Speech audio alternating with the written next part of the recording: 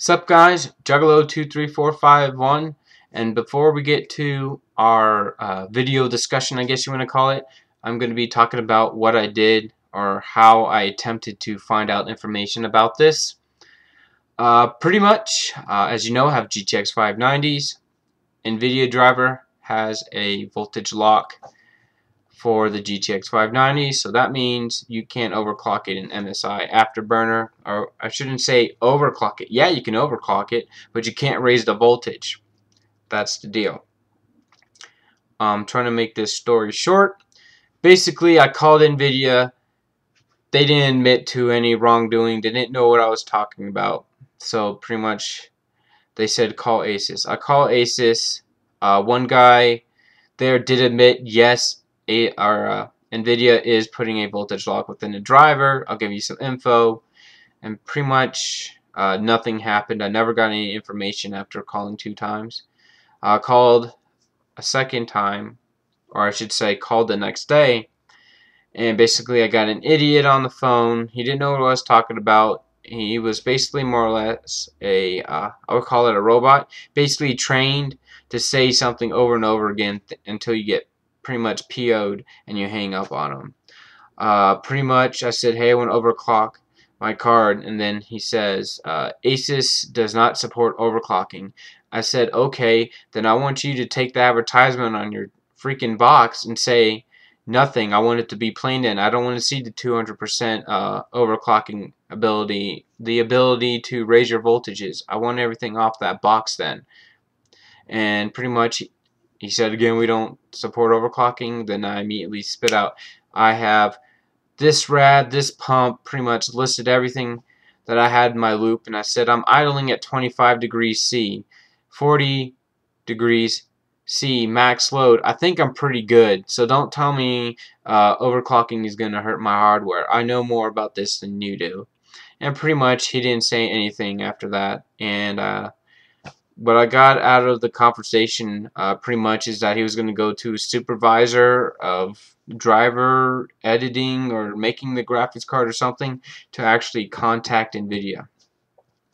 So that's what I did to try to find out how to bypass this voltage lock within Nvidia's drivers, and basically I failed hard. So it sucked, but you know what? I found a couple of ways to bypass this voltage lock. I'm going to do the easiest first, and I'm going to put this out there. If you do decide to overclock your card, please ensure that you have proper cooling, you do know what you're doing, and on top of that, monitor your temperatures. I don't take any responsibility if you do overclock your card, or you hurt your card, you damage your card, you break your card. Pretty much, yeah, you get the gist of it. One way to bypass the voltage lock input by Nvidia is to download the older drivers if you can find them. I looked them up, the ones that you want to use to do the voltage unlock, and they took them right off their website, so they're pretty much playing it smart, not allowing us to download drivers that would enable us to raise the voltage. I shouldn't be saying overclock, but raise the voltage of your graphics cards. Graphics cards that were blowing up were more than likely Asus graphics card, due to the fact that you can crank it up to 1.2 volts. The standard set by EVGA is 1.05, which is enough for the graphics card, and that's pretty much the max you want to do.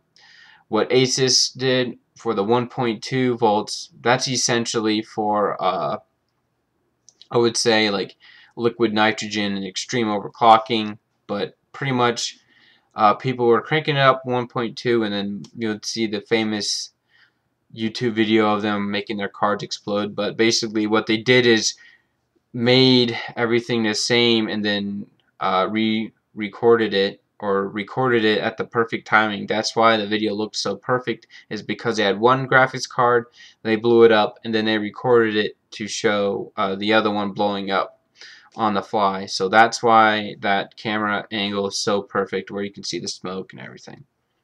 Okay, now onto the second method. I'm going to basically say this again. If you brick your card, if you damage your card, I do not take any responsibility whatsoever, okay? Putting that out there. I'm covering my butt. So you can't say, well, this guy said you can do this and you can do that. No, no, no. Know what you're doing first, and I don't take responsibility if you basically screw up your card. Alright? Now on to the next method. This is going to require you guys who are tech savvy. If you're not tech savvy in this department, I highly recommend you read up on guides on there on how to do it, what I'm about to talk about. Get yourself familiarized with the information and everything. Okay. Basically, I'm going to talk about BIOS modding. And what BIOS modding is going to enable you to do is basically raise the minimum voltage for the GTX 590 cards. Okay. Programs that you're going to need. You're going to need nibitor, Nvflash. You're going to need to have a basically a program that makes your USB bootable, and pretty much I think HP makes it. So go in there and type in HP USB bootable flash or something like that. I'm sure you'll be able to find something to make your USB bootable. And that godlike just totally threw me off what I was gonna say. And nibitor and GPUs. That's the programs that you're gonna need. Download all those programs immediately after you're downloading. Bring up GPUs.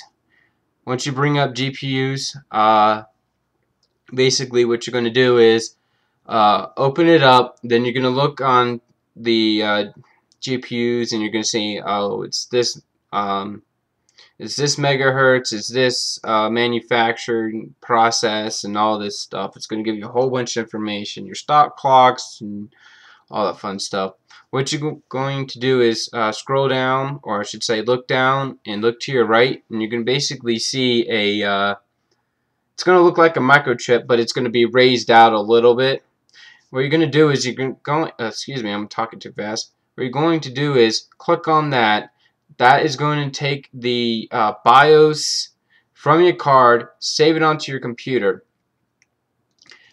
I highly recommend in making a copy of this, not driver, but your BIOS, in case you need to flash it back into stock settings. Wink, wink. If you overclock your card too high, they can't tell you they can't tell that you did, because you have it at stock settings or stock BIOS settings.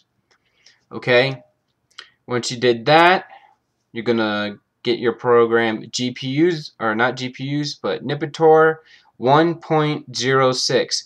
It's not available for the public, so you're gonna have to go to nvtech.com or nvtech.net. You're gonna have to donate money to get it.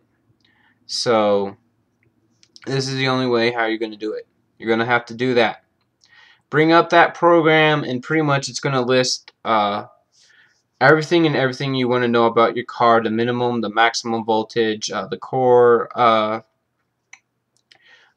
values, your shaders, pretty much everything about your card. You can make your card your own in a sense with this program. But what you want to do is pretty much don't worry about the max voltage. What you want to do is worry about the minimum voltage. Why? Because NVIDIA has locked down the minimum voltage of the card. So when you go ahead and adjust all these settings in minimum voltage, that's all you're going to see. So it's pretty easy. More or less, I would say do it between 0.998 volts all the way up to 1.05 volts. Keep in mind, the higher voltage that you put within this GTX 590, the higher that the OCP more than likely is going to kick in and do a lockdown and start downclocking to cool down the card and all that stuff. So I'm just letting you guys know. I would probably do 0.998 volts, and from what I've seen, you can do up to 700 megahertz or more. It just depends on your card, okay? So you're going to go ahead and edit your minimum voltage. Do that. Save it as a ROM. That's the only way how you're going to BIOS flash your GTX 590s. Alright, you save it, you put your USB in, you format it to make it bootable, you put Nvflash on it. Then after that you take the BIOS modded file that you made, put it in there, turn off your computer, go into your settings inside your motherboard's BIOS, and make sure that you can have a USB bootable disk or USB thumb drive, I should say, and make sure it's going to be able to boot when it's plugged in. So make sure that's selected yes. Restart your computer, then you're going to begin the process of BIOS flashing and all that fun stuff. Can't really get into detail about that, but I'll try to link some guides in the description. So pretty much go through the process of BIOS flashing, and you're probably going to have to put FP0 TAC, the name of the ROM, hit enter, BIOS flash it, Windows starts up, and make sure you uninstall your old drivers and reinstall them anytime you do any sort of BIOS flashing and all that stuff. Okay, so I know this video is kind of long and tedious, but I'm trying to put this information out there for everybody to use, for everybody who's tech savvy that wants to use this. So I'm just letting you guys know, and I'll make sure to list all the programs I listed and our websites in the link description below. And as always, comment, subscribe, rate this video, and you guys have a great day. Bye.